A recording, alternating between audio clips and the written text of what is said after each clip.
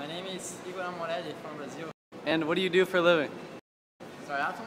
You do triathlon for a living? Yeah. And how long have you been doing that? I've been doing it for 7 years. You just finished Panama 70.3 right now, and which place did you come and how did you feel about the race? I finished in 6th place. Feel happy. It was a really hard race. The swim was cold water, no wetsuit. What advice would you give people who would like to be a professional triathlete in the future, who aren't right now?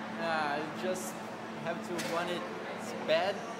You have to train hard every day and just go for it. And did the delayed start affect you at all? No, I